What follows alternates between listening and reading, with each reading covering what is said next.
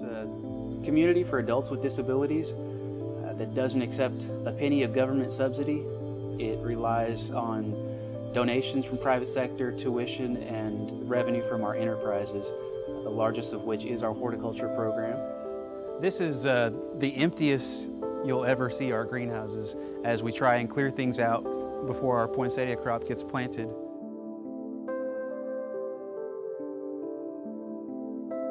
We grow just about everything somebody would find at an independent nursery. What we can't grow because of space limitations, we bring in.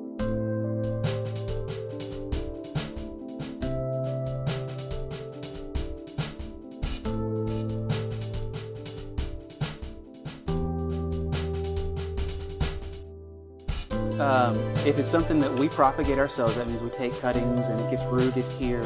Our citizens do that, so that's the very beginning. They'll come and take cuttings from the plants in the greenhouse, root them in our propagation greenhouse.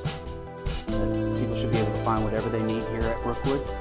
Our largest crop is our poinsettia crop, followed by geraniums, hibiscus, impatiens.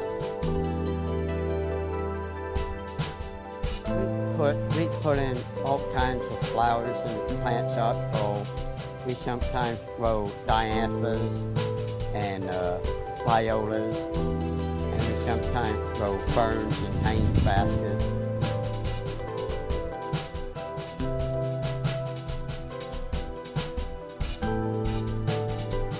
I was sold on this place before I was hired when they gave me a tour, and I got to see the work that the citizens here are doing.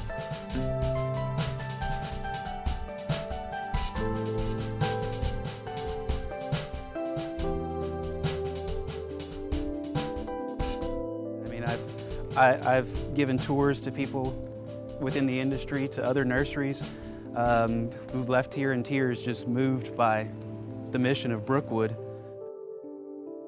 To see the profits go back to providing quality of life for people who wouldn't have it otherwise is like nothing else.